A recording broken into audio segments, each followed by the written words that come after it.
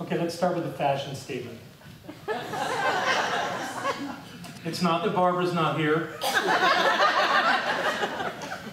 It's actually that someone who comes here to the center came by during the week and saw me, and I was dressed down like I am during the week. And she looked at me and said, "I've never seen you outside of a suit." And in my highly evolved mental state, I immediately thought, well, that's just wrong. So I thought, when I went to the closet this morning, I looked, I said, you're going to act like it's spring, and maybe that'll influence the environment. And the sun's out, and the wind seems to have died down, so maybe it's working. People have already made comments this morning about how they can hear me better if I'm dressed like this, so who knows, maybe that closet of expensive suits is going to have to all go to Denver. Anyway. So something interesting is happening in my life. I'm coming to the point in June where I will have been in the science of mind philosophy for 30 years. Yeah. And what's important about that was when I found the science of mind philosophy, I was 30. So I'll be reaching that point where I've actually been in the philosophy longer than I was out of it. I like that idea. I remember when I got to the point in my life where Barbara had been married to me longer than any of her other husbands. I liked it. There's something about using time to your advantage, you know? So it's been an interesting road being in the science of mind. I grew up Southern Baptist, and I honor the Southern Baptist tradition, and it is a path to God just like everything else. It's a little more meandering than I prefer. But for my liking, you know, that I learned a lot there. One thing that happened, though, that kind of was interesting, and I embraced it for a long time, was this idea that what I was taught as a child was, don't look at other Christians to learn how to be a Christian. Look to Jesus. And that seemed logical, but at some point in time it occurred to me that I was looking at a...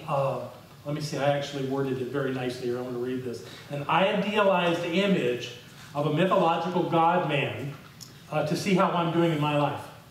At that point, I rejected that notion that who I think Jesus is not my model for how I want to be. The only model for how I want to be is me.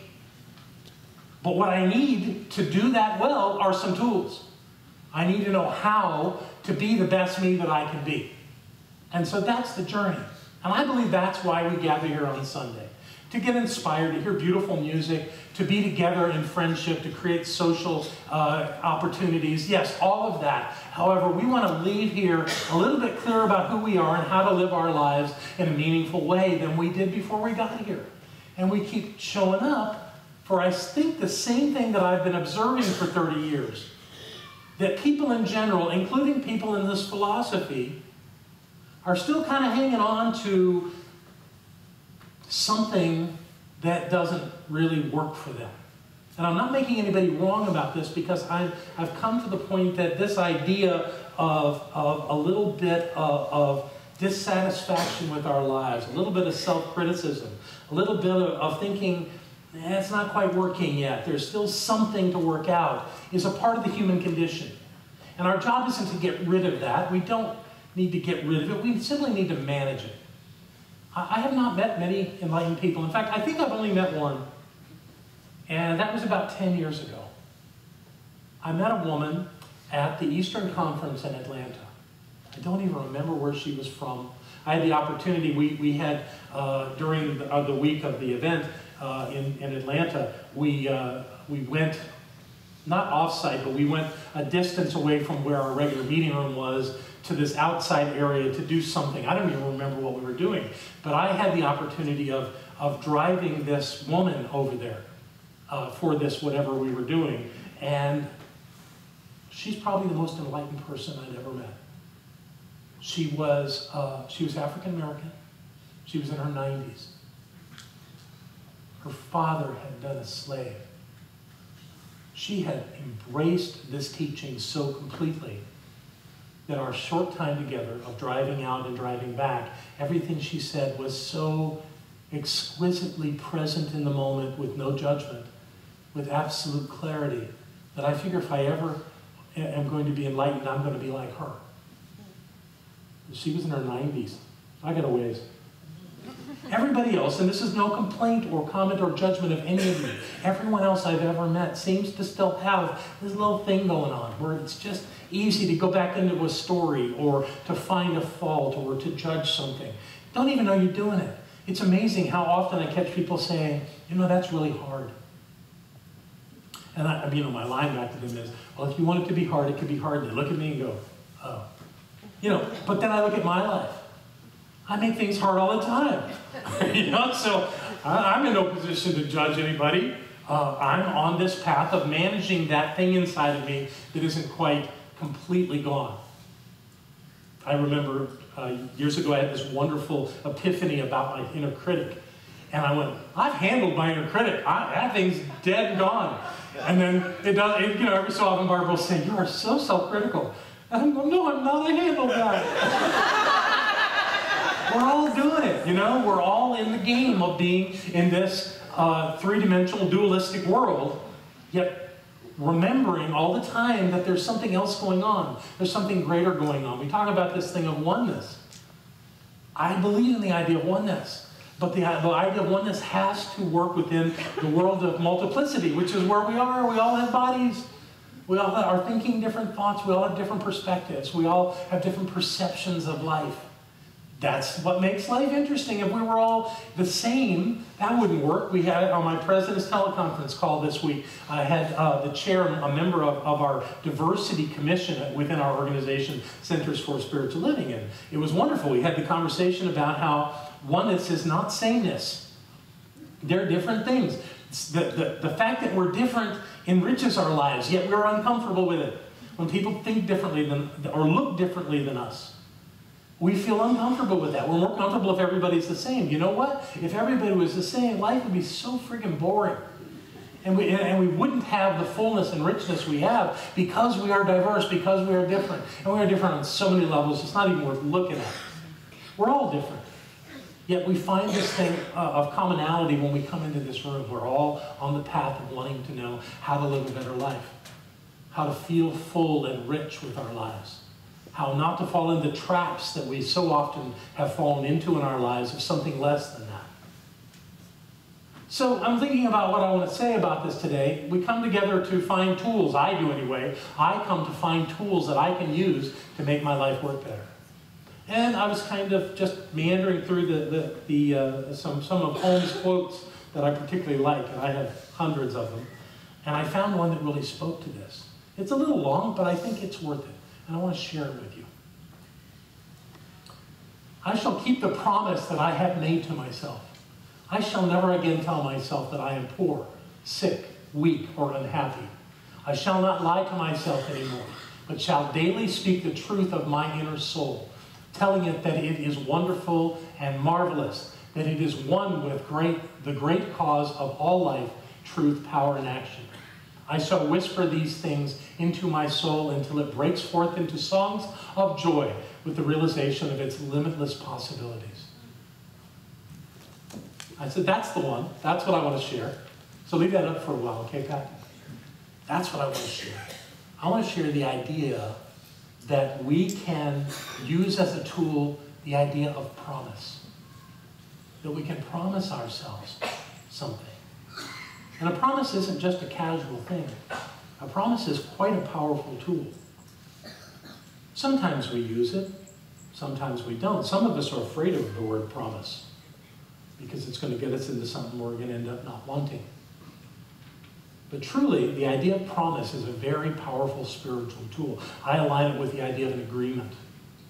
But there's some interesting things about the idea of promise that Holmes speaks to in this that I want to point attention to. So let's read it together. Can we do that? So it came out of all of us, not just me.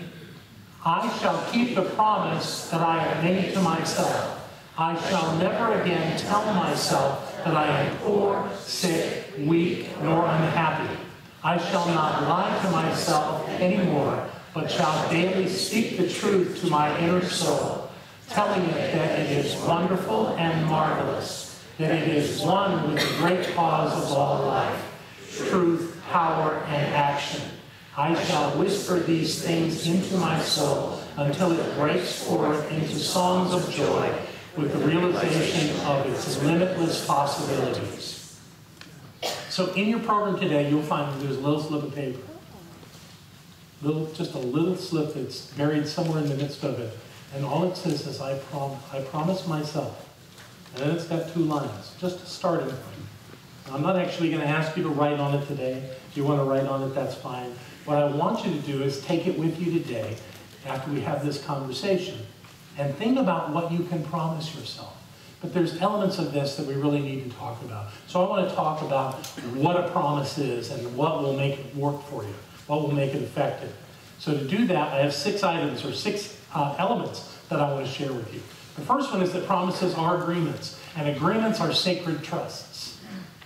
When we say to ourselves or to someone else, I promise to do this, it's not a casual thing. It's not it doesn't mean you're going to try. It doesn't mean that you want to. It doesn't mean that maybe this is what could happen. It means you're promising. It's a sacred trust. Now, that sounds like a burden, but actually that's what empowers it. Because if you were casual, if you were thinking that this is just something that might or may not happen, then the chances of it happening fall to almost 0. Whereas if you actually say that you're going to do it, if you make that commitment to yourself, then it could happen. It really could. And the chances of that are much, much higher. The second element I wanted to suggest is our ability to keep promises is equal to our sense of being trustworthy. Not everybody sees themselves as trustworthy. Is there anybody here that never told a lie? That's correct. And the person that we lie to is ourselves. Yes, we've been known to lie to other people, but the person we lie to the most is ourselves. Because we tell ourselves that somehow we're not good enough, or that we're not clear enough, or we're not something enough to do what needs to be done. We're the one that keeps getting in our way, and we do that by lying to ourselves. Because that's not true. We can do anything we set our minds to. As Holmes said there, the limitless possibilities are ours. The only limit is when we place a limitation upon ourselves. We do it all the time. It's our out. It's our way to let ourselves off the hook. But we're not on a hook. We're creative spiritual beings that can really do something extraordinary if we take ourselves serious. Serious, that's such a funny word. If we know who we are, that's a better way to say it. When we know who we are, we know we can accomplish anything. So the idea that we're not trustworthy because we've lied to ourselves many, many times just defeats the purpose. So begin by knowing that you are trustworthy, that you can trust yourself with a promise. That you don't have to fail just because you failed before. Besides, the thing you think was a failure was an opportunity to get a handle on who you are. That's all it ever was. So our third element that I wanted to bring to you is that all our promises are made with ourselves. I learned this one from Will Rockenberry. He told a great story once. He was traveling through South and Central America. He was a showman. And one of his hosts offered him the company of a beautiful young lady. And he said, no, thank you. And the man said, well, why not? And he said, well, I'm in a monogamous relationship. I'm married. And he said, well, your wife doesn't have to know. He said, oh, but I will know. Ah, I will know. Therefore, that would make me a liar. So, when you make a promise, it sounds like you're making it to someone else. But the only one you're really promising to is yourself. That's where the work is. So whenever you say, I promise you, what you're saying is, I promise myself that I will do this. There's no way that you can promise them and not promise yourself. That the work is at the point of view. That they are witness to your promise. They may even expect benefit from your promise. But the one that you're promising is yourself. And you can keep a promise to yourself. because you are a spiritual being that can do anything, that has limitless possibilities. Therefore, you can keep a promise to yourself. So we let go of the idea of ever not being trustworthy. We are worthy of trust. We can trust ourselves if we do this in a way that has meaning and strong intention with it. On the fourth one of these, we learn keeping promises not to do something is harder than keeping promises to. Remember I talked about making it harder? This is my observation, and there's a purpose behind it. You see, in Holmes's promise to himself, the first thing he promised was not to do certain things, remember? He promised never again to tell himself he was poor, sick, weak, or unhappy. He promised not to lie to himself anymore. Okay, well those are moving away from certain conditions. The problem with moving away from something, with trying not to do something, and Rocky Bear had a lovely example of this, is like tying a rope to a tree and pulling on that rope as hard as you can, screaming at the tree to let go. It doesn't work. It doesn't work. That what we must do is we must focus upon what we want instead of what we don't want, because we all know what's not working. And we talk about how we want to get rid of what's not working. But what we have to do, if you want to do that, that's fine, but what you have to do is you have to replace it with something that is working.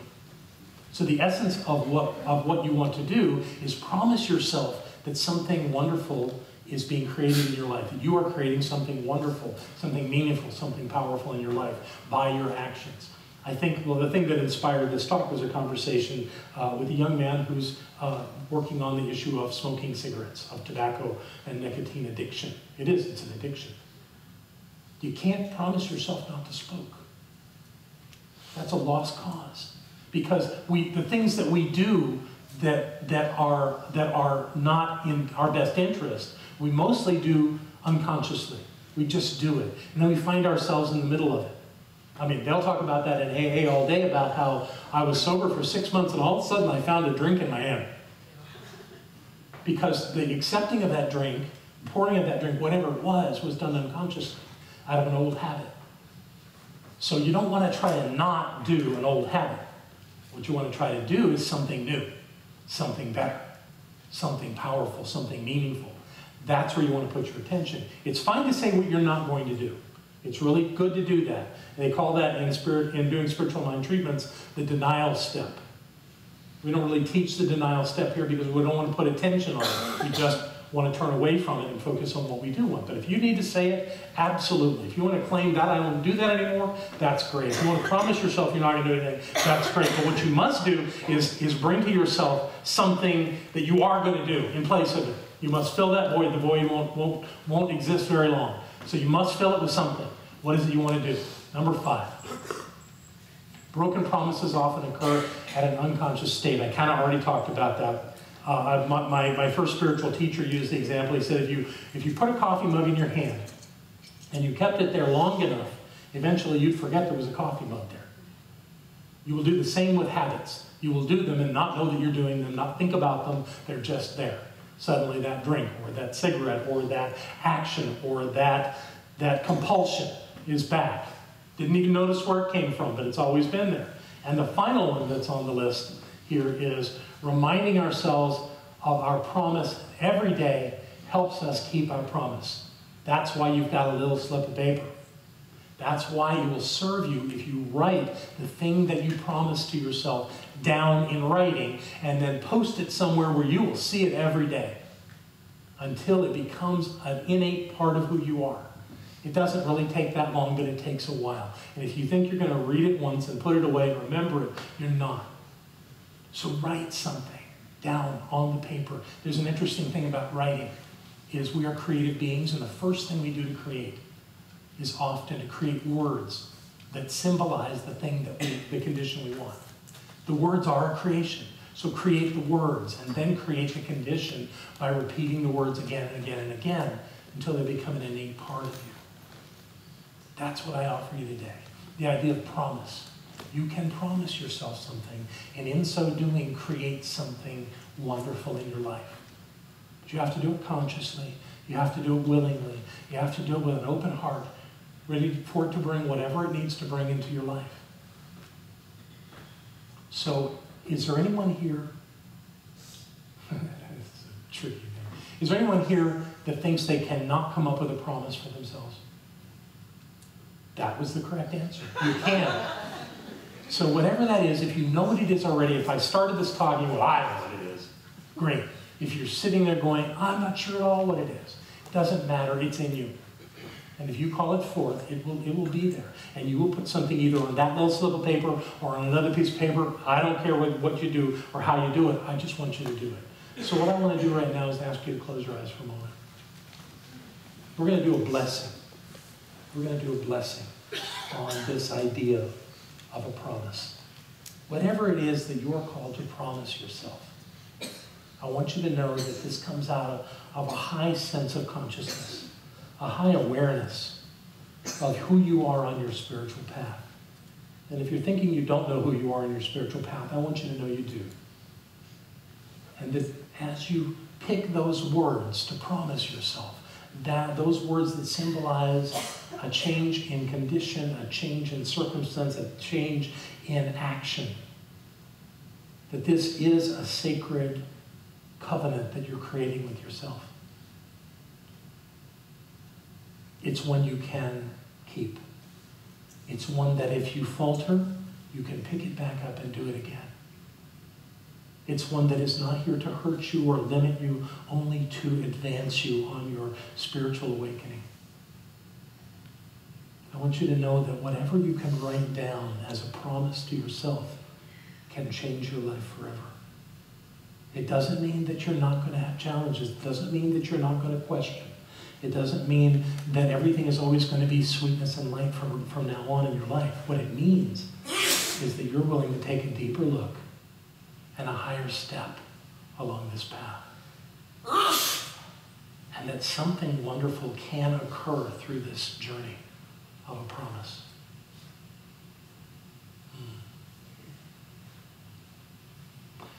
And I know that within you, you have the full capability of doing this, as do I. Of using this tool to make a better world out of your better life. Whatever it takes, you have it within you to do. And I bless that place in you. I bless that journey. I bless that step. This is the work, and we let it happen, whole and complete right now. And so it is. Yeah. You good with this? Yeah, good. Thank you. Thank you for your lovely attention. I love you so much. Yeah.